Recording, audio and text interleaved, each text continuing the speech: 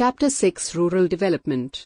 Rural development refers to the actions and initiatives taken for the social and economic development of the rural and backward areas. Key issues of rural development.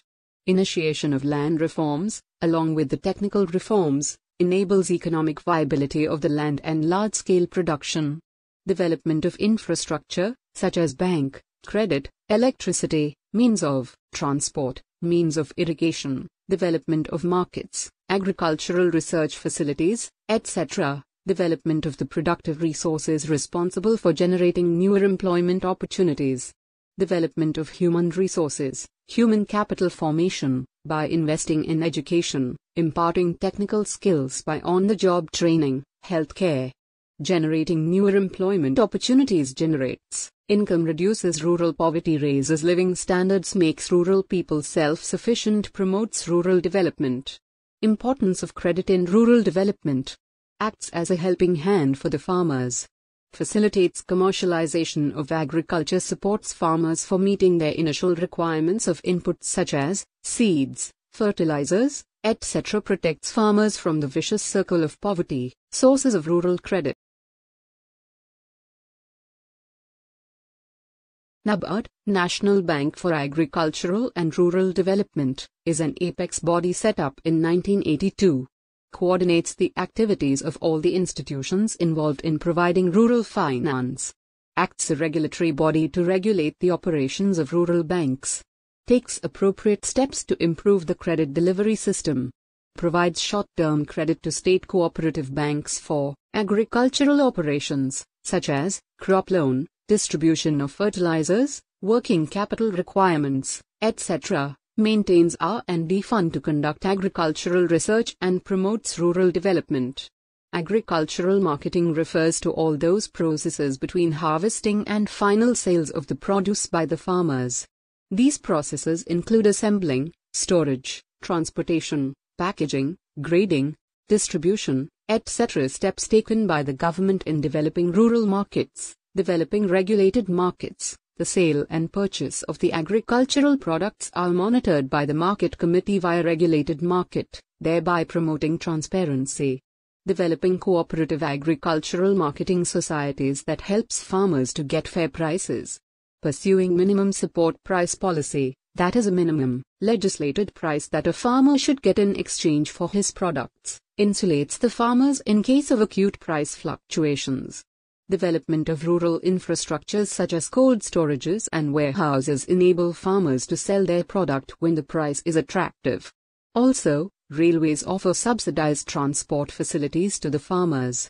Diversification in rural development includes diversification of crop production refers to the act of producing diverse variety of crops instead of one specialized crop. It implies a shift from single cropping to multi-cropping pattern. Diversification of employment refers to a shift from the farm employment to non-farm areas of production. Diversification of employment leads to raised rural income, reduced rural poverty, reduced disguised unemployment and excessive burden on agriculture. Non-farm areas of production activity. Animal husbandry, livestock farming, horticulture, fisheries, cottage and household industries. Animal husbandry is an important non-farm area of employment in India. Poultry, cattle and goats, sheep are the important components of livestock farming. Provides extra income to the farmers. Provides sustainable livelihood in the semi-arid and the arid regions where farming can't be performed well. It is an important source of employment for the women. Provides employment to nearly 7 lakh small and marginal farmers. Operation Flood is a system of milk cooperatives launched in 1966. The farmers used to pool their milk produce for collective sale in the urban markets. This act assured the farmers fair price. The best example of success story of milk cooperatives is Gujarat. Horticulture. Horticultural crops include fruits, vegetables, medicinal and aromatic plants, spices and flowers.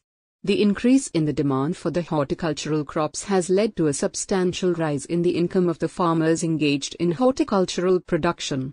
Shifting to the horticultural production lowered the vulnerability of small and marginal farmers. Provides a gateway of opportunities for employment for women. accounts for 20% of the total rural employment. Golden Revolution. The rapid growth in the production of the horticultural crops during the period 1991 to 2003 is known as Golden Revolution. Fisheries. It is an important source of livelihood in the coastal states such as Kerala, Maharashtra, Gujarat and Tamil Nadu. Includes both inland sources, such as lakes, ponds and streams, as well as marine sources of fishing, such as seas and oceans. It contributes 2% to India's GDP. Cottage and household industry. It is one of the primitive industries. Provides employment opportunities in various processes such as spinning, weaving, dyeing and bleaching. The emergence of new household activities such as doll making, beekeeping, soap manufacturing, etc. opened up new avenues for income generation. These household activities are guarded by various farm women's groups, which promote the upliftment of working women class. Information technology, IT. It plays a very significant role in achieving sustainable development. Helps in achieving food security by weather forecasting. Helps in disseminating information regarding emerging technologies, weather and soil conditions for growing different crops, etc. Acts as a tool for identifying the creative potential and knowledge rooted in people. Generates employment opportunities in the backward areas via developing info kiosk in the rural areas. Organic farming refers to a system of farming that sustains and enhances their ecological balance by employing organic inputs for cultivations. This type of farming is practiced to produce poison and chemical-free food for the consumers while simultaneously maintaining the fertility of the soil. Advantages of organic farming. Discards use of expensive chemicals fertilizers. Promotes use of organic and cheaper inputs such as manure, cow dung, etc. Helps in sustaining soil fertility. Produces healthier and high nutritional value food. Employs inexpensive technology for small and marginal farmers. Helps in generating high income from the exports due to the high demand for organic crops in the international markets. Promotes sustainable development. Limitations of organic farming. The farmers are not fully aware of the organic farming. Inadequate infrastructure does not support organic farming. The problem of marketing of the organic products is also a major concern. The organic farming cannot be initiated by the small and marginal workers. As organic farming offers lesser yield than conventional farming, therefore, it is not cost efficient and cannot be initiated by small and marginal workers. Thank you and don't forget